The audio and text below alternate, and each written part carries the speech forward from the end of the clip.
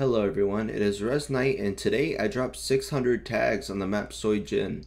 So I beat my previous record of 588 tags on the map Castle, but this was basically just a ton of spawn trapping.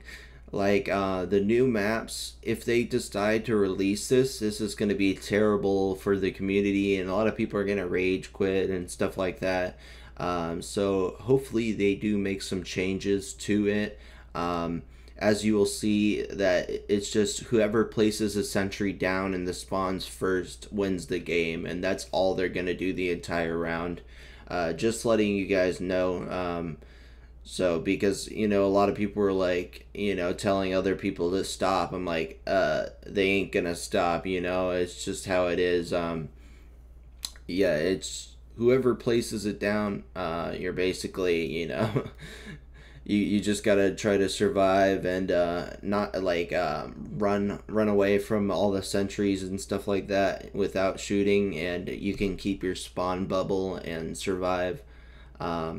Let me know what you guys think about what's going to happen, and if you guys think they're going to change anything at all.